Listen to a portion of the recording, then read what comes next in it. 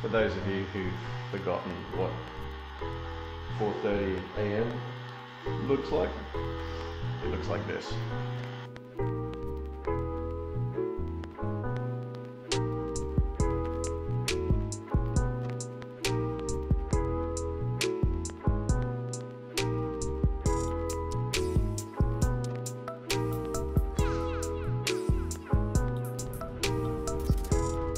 While Penny and Kate take their time to drive me to the airport to get ready to go to Croatia, you may be wondering why I'm flying to Croatia in the first place to pick up a plane.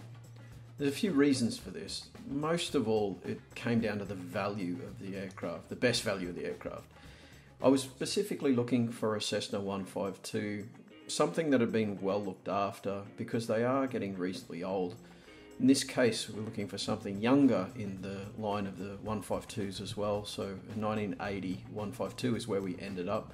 The outright cost was within our budget, and it had a solid history with all of the logbooks dating back to its first release back in the US when it was registered under an N number. From there, it made its way over to Austria and then into Croatia, so we have all of the details on that, which is actually something that's very important to me. Also, we had an airworthy aircraft ready to go, and it was under a camo, which for those of you who aren't used to that phraseology, it's a continuous airworthiness management organisation. Basically what that means is there's somebody who's consistently looking after the airworthiness of the aircraft, and that had been the case for quite some years since realistically the aircraft arrived here in Europe. Additionally, the VAT, the taxes, had been covered on top of what the base price of the aircraft was. Now, they'd been paid previously when the aircraft made its way into Europe. In the particular case for the Netherlands, it would have actually meant an additional 21% tax on top of the purchase of the aircraft, which is a significant increase in price, I'm sure you can imagine.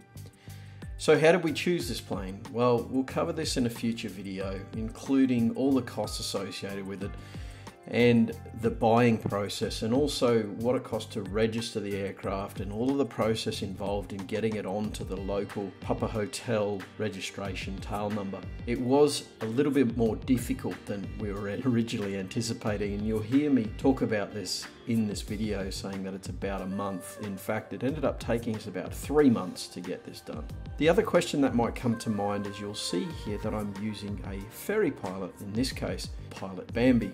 Why am I using a Ferry pilot? Well, at this point, I'm actually not finally certified to fly this aircraft. So I was still working on that. Although I have a helicopter rating, I don't actually yet have a fixed wing rating, so I was working on that as we were going through this process.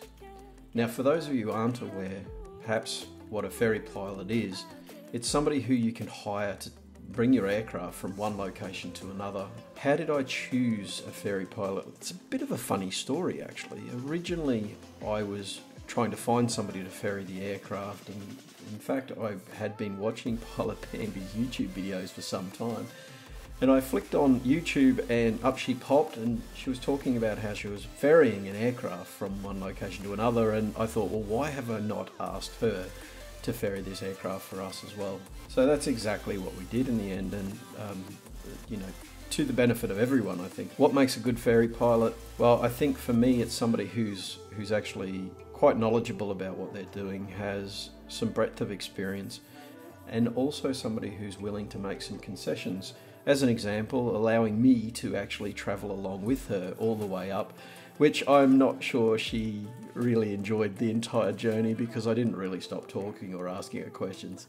Pilot Bambi, if you're out there and you didn't enjoy yourself, oh, sorry, but you know, that's just part of the game.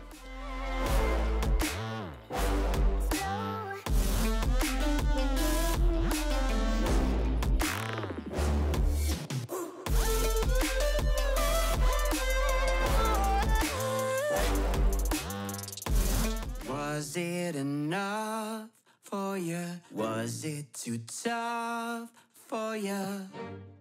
'Cause now you're drifting away. Feeling, breathing, hearing, seeing you when I'm holding, touching. I'm keeping you far away in my mind. You're the thing. and I never stop believing. I never blame you, you've always did not. Now it's time for you to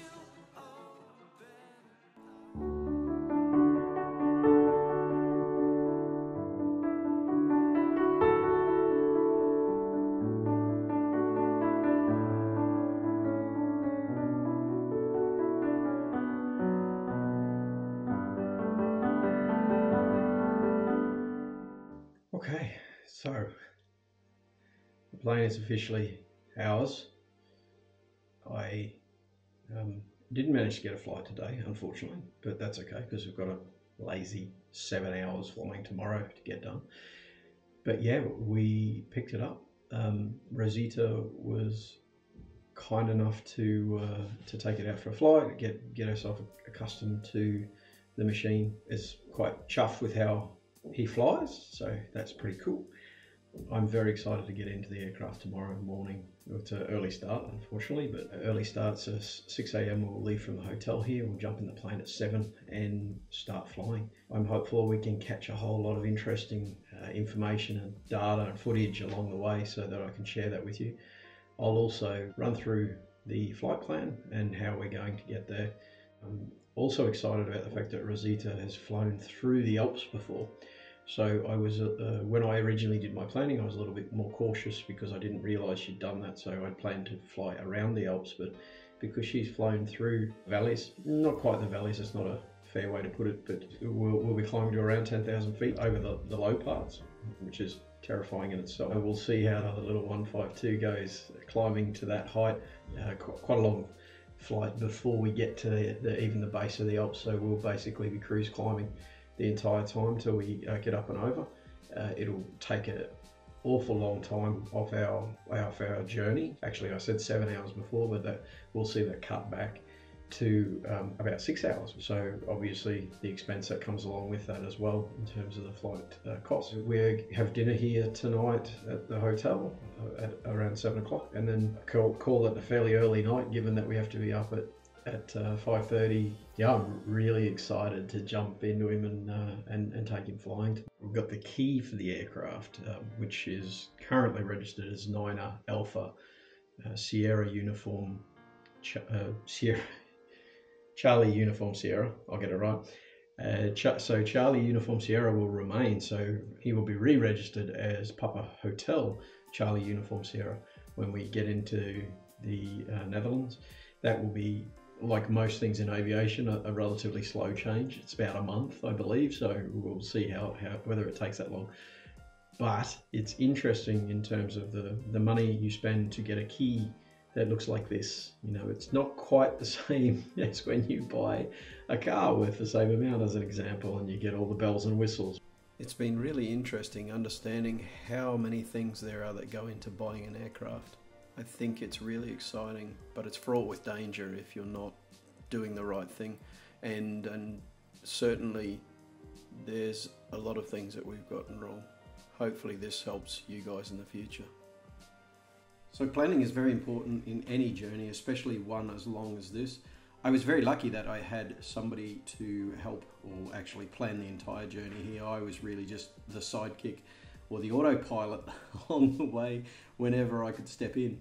And that is Pilot Bambi. She was very helpful in setting this up and giving me the opportunity to actually see how she planned the trip as well. Additionally, she'd already just flown through the Alps a few weeks earlier, so that gave us the capability to go direct through the Austrian Alps rather than going around. But I'll get into that in a second. Here we are with the outline on the map of the journey that we'll be taking. It is across 4 countries, so starting in Croatia, across Slovenia, then Austria, then through Germany, then to the Netherlands, with a couple of stops along the way, with the planned duration of this about 8 hours, 7.5 hours in terms of the full trip. Kicking off in Croatia in a little airport just outside of Zagreb, which is a training airport owned by the current owner of the aircraft, which is a Britina. You can get there, I highly recommend it, mainly because it's in Croatia, and Croatia is a lovely country to visit or live. I have spent some time living there as well. So the trip from Croatia will essentially be up through the Alps and then into Wels, which is again a small airport just outside of Linz in Austria. The most interesting part here is after we get through Slovenia, which is just here with Ljubljana, you see in the middle, we get into the Alps, the Austrian Alps. And the Austrian Alps have a very significant height, as you could imagine. Certainly not as high as the Swiss Alps, but not far away from that. So for us to cruise through this, will be on a climb essentially to 9,000 feet from the beginning of our journey, to keep some spacing between us and the Alps, and then we'll maintain that essentially until we get to the end of the other side of the Alps into Austria, and then descend into Wels. This is the highest certainly that I've flown in in my own aircraft for sure, but certainly in anything that's a light aircraft. It's the highest I've ever been. In fact, we ended up at about 9,200 from memory was the top of our time in the Alps, and it was ridiculously cold up there. So we traded some clothing to keep warm, that being me handing over a beanie to keep the shoulder of Pilot Bambi warm. It was a very awesome trip. It was very smooth. There wasn't a lot of turbulence along the way, and I'll show you once we get into the other side of the video exactly what that trip looked like in terms of the post-trip information. And from there we can step into the next leg of the journey, which is less exciting, I would say, given that it's basically across flat ground, but also really interesting to continue through countries into another. One last look around, a quick walk through just to remind ourselves how warm the fire was when we were leaving. And as the fire started to burn down, we started to package ourselves up, get into the aircraft and get ready to fly. Of course, going through our daily, also doing any of the required checks as you get into the aircraft, and we were ready to go. So we said goodbye to the fire and started our way home.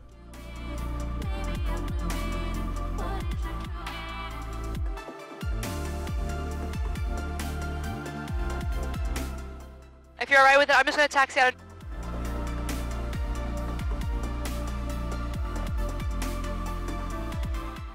Okay, masters on. These are on both. Circuit breakers are all in. Let's bring it to 1,700 RPM. Brakes are holding. Max drop should be 125, and the difference 50. Back on both 1,700. It's within limits. Slight drop with the carb heats. And back. And we see suction is in the green. All instruments are looking good. No idle cutout. Perfect. And then we can taxi onto the runway. Retina Radio 9 Alpha Charlie Uniform Sierra taxiing out runway 22. Taxi, break lineup, Charlie Uniform Sierra. Roger.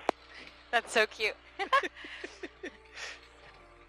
9 Alpha Charlie Uniform Sierra taking off runway 22. Thereafter right turn inbound Whiskey 1. Have a beautiful day. Have a safe trip home. Thank you.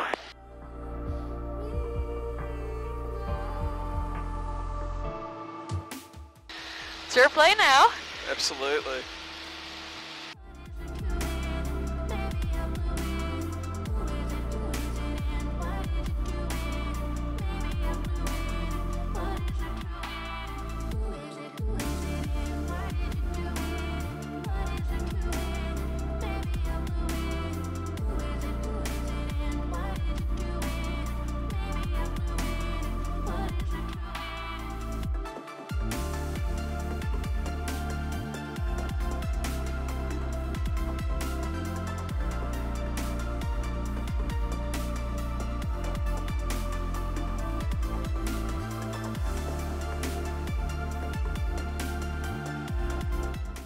Charlie Uniform Sierra, port requested altitude is 10,500 feet.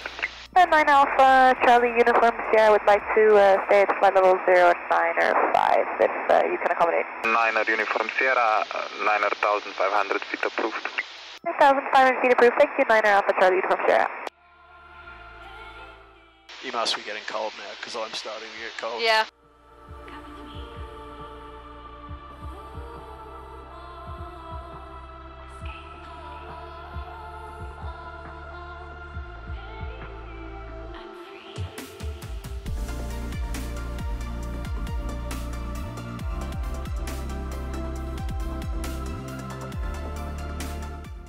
What is the temperature up here? Shall I see? It is minus 12? That's cold enough. Yeah.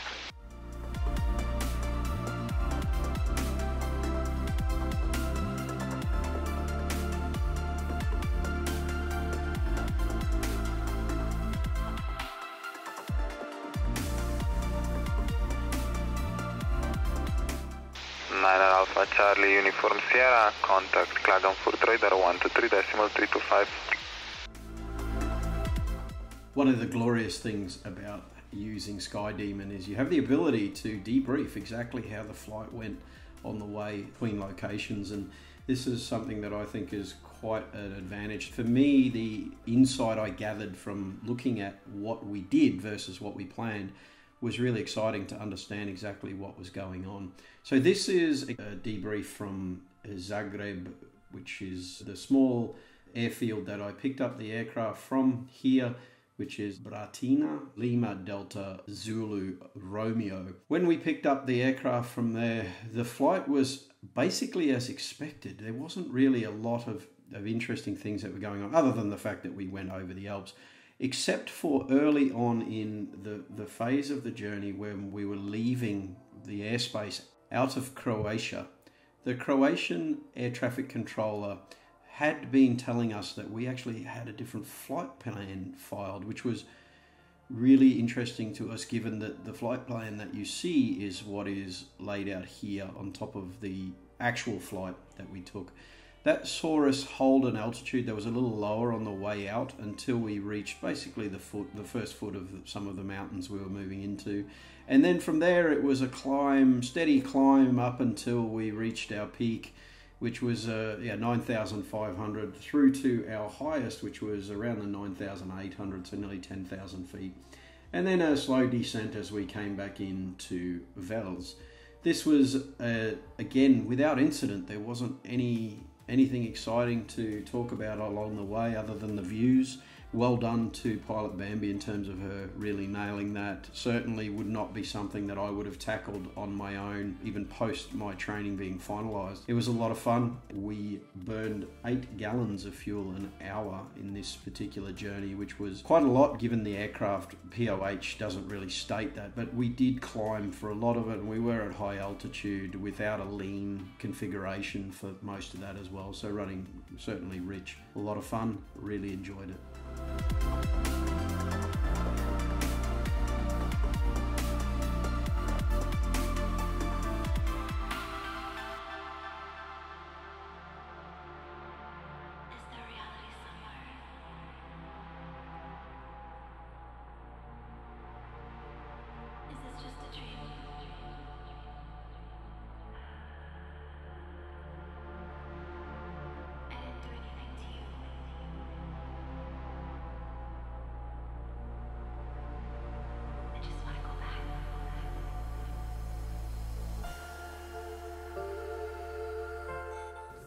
So, such an awesome amalgamation of aircraft here.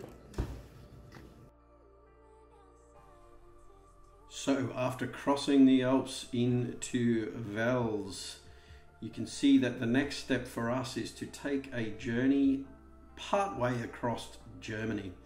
There's a few little wiggles in this one to get to where we're going, which is this little airfield over here, which is Echo Delta Quebec Tango. Lovely little place in Germany. Again, if you can get there, I recommend it. And again, the part of the reason for this being the choice is the lower price fuel that we're targeting. To give an understanding of what this journey looked like in terms of altitude, it's fairly boring. It's basically 4,500 feet was the plan. The fuel burn in this aircraft was actually quite high for this journey and for the one previous. But the one previous, we'd expected it given the climb to 10,000 feet. But in this case, 4,500, we'd expected a little lighter fuel burn. That wasn't the case, but not a real problem. We still had plenty of fuel, of course, when we got to the ground. But something that you need to keep in mind when planning long distance journeys like this, that the POH may not necessarily represent exactly what the aircraft is using. We made the choice not to lean, I should say, Pilot Bambi made the choice not to lean the aircraft on the way over the Alps for, I consider, a reasonable reason, given that she was unfamiliar with the aircraft and wasn't familiar with how well the aircraft would lean without potentially having an engine stumble, which is not something you want when you're in the valleys above the Alps. So this one was a little bit more straightforward, so a reasonable cruise across the bottom half of Germany and then into Haßfurt, Schweinfurt. Now, I know I'm totally butchering that, so I'm sure some of my German friends will reach out to me and remind me of how poorly I pronounce that. That's okay. We're still learning, and in fact, along the way, one of the things I realised is that I was unable to pronounce some of these locations appropriately enough for the air traffic controllers to understand where we were going, which is why it's always good to come back to the phonetic alphabet and use the ICAO designators for each of these airfields. Clear prop.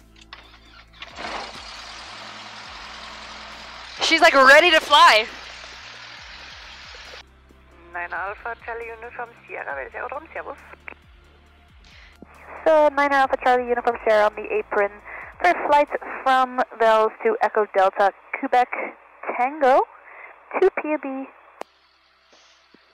Uniform Sierra, taxi to holding point runway 26 right via Bravo and Charlie, QNH 1022, report ready for departure. QNH 1022, taxi Bravo Charlie to holding point runway 22, and we'll report ready for departure.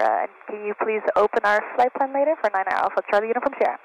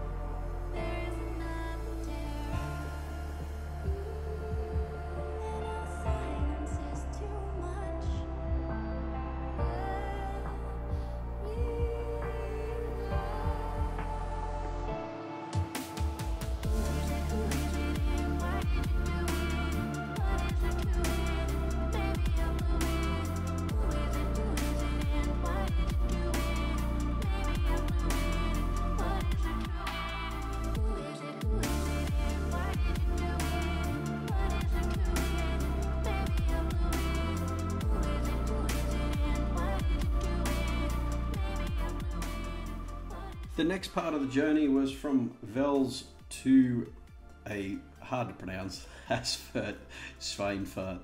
Again, this went without a lot of change from what had been planned. Certainly there was some small altitude deviations, but the majority of that was really just to keep ourselves occupied along the way.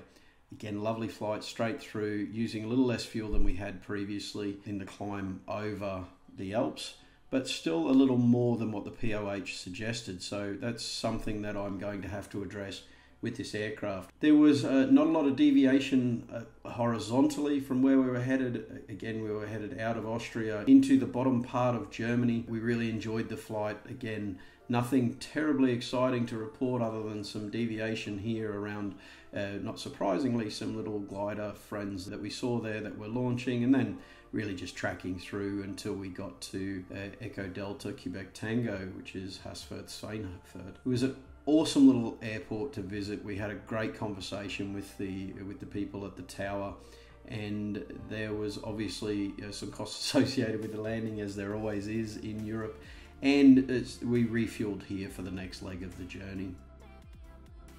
And for the final leg of our journey, out of Echo Delta Quebec Tango, we were headed straight into the Netherlands. Now, this journey had one altitude change, nothing major.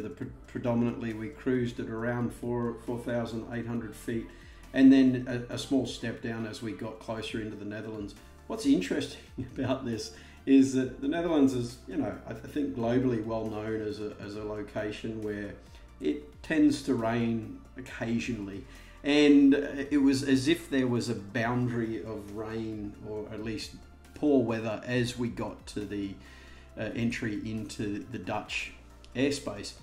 It was not too bad. It was certainly flyable in VFR conditions, but it also just adds a little bit of extra workload to your flight, especially at the end of a flight of over 8 hours, as it turned out to be.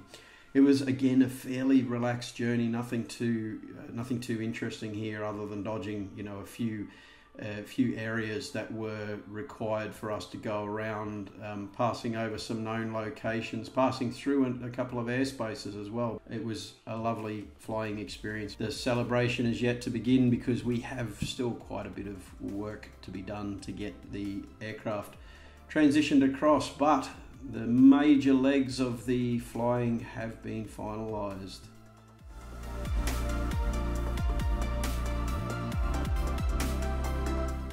What is he doing? I think he wants...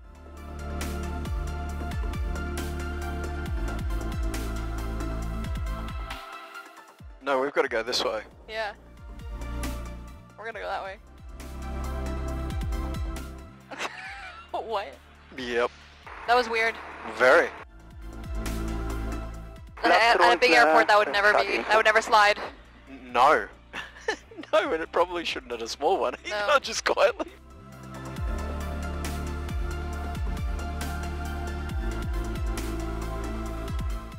Niner Alpha Charlie, Uniform Sierra, departing runway 29.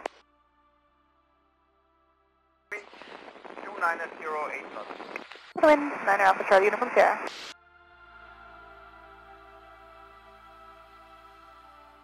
Woohoo!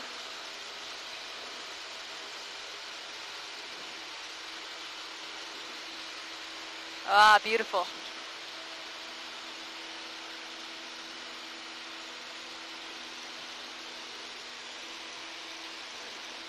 Niner Alpha Uniform Sierra, flight plane open, and it was very nice, and have a nice flight. Bye bye.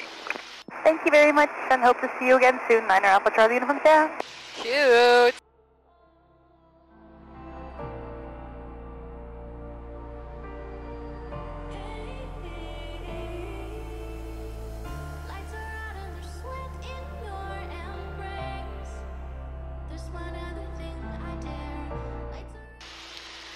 Langen information, good afternoon, Niner Alpha Charlie, Uniform Sierra. They're just not happy. Okay, 9 Alpha Charlie, Uniform Sierra, long information, good day. I see a flight plan from Echo Delta Quebec Tango to Echo Hotel Tango Echo. Affirm, that's it, Niner Alpha Charlie, Uniform Sierra. Alright, so you are northwest of Husford, 2900? Hey, from just airborne out of Husford, climbing 3,000 feet on a QNH 1019er, and I would like to continue climb 4,500 feet.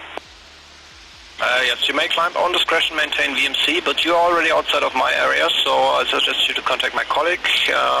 Frequency is 119.150. Have a good flight. Thank you, sir. We just tried with your colleague earlier, but we got no signal, so we tried on this frequency. Ah, okay, yeah, copy. I passed him the details, I let him know that you're calling, and yeah, you try again, 119.15. Good day. Thank you, 119 is 1150. Have a nice day, Niner Alpha Charlie, Uniform Sierra.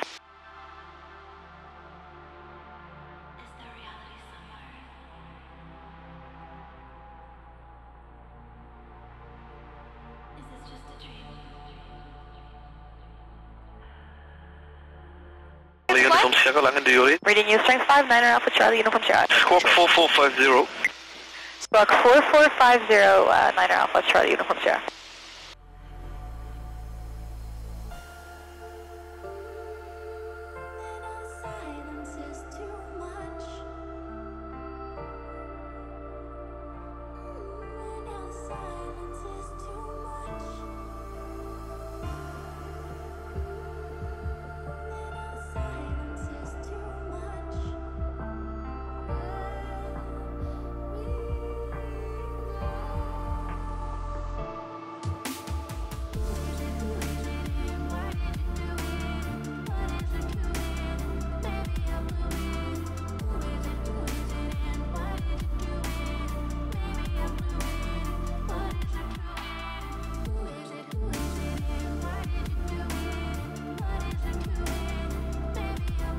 Now for the final leg, and I can say we were both a little weary when we started off this leg, as we had a relatively early start in Croatia, and of course the flying along the way really does keep you mentally occupied. One of the things I found most interesting about this journey is the cognitive decline that I felt I was experiencing throughout the journey, mainly because I was working a lot harder and certainly outside of my realm of normal expertise. Whereas I think the number one pilot, she was very much in control and still very aware of exactly what was going on, and very planned for the next step consistently in front of the aircraft, which is exactly what you'd hope for somebody that's ferrying your aircraft. We again had very little deviation from what we had planned for this particular part of the flight. You can see here that we had a step down planned after Dortmund control zone. From there, we actually ended up passing through it, and we had a conversation with Dortmund along the way just to let them know that that was going to be the case. No issues at all, perfect flight. The aircraft performed excellently, and we had a very happy and joyous touchdown in 9 Alpha Charlie Uniform Sierra's new home base, which is Echo Hotel Tango Echo, which is Deventer Tucher, which is our new airfield that we will be flying out of regularly. So you'll be seeing a lot more of this airfield for a period, and I hope to show you a lot more of the Netherlands and Europe as we move forward. Thank you for hanging in there for the full ferry video. I know it was a reasonably long one, but if you like what we're doing, beat that like and subscribe button. Thanks for watching. Looking forward to seeing you all again soon.